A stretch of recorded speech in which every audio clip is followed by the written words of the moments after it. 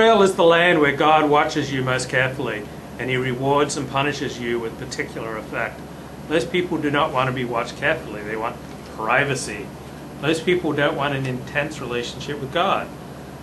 I mean, I find it scary. I find intense relationships in general scary, like close, intimate relationships. In many ways, I find them scary. So many people may like dealing with me on occasion, but many of these same people don't want to see me every day.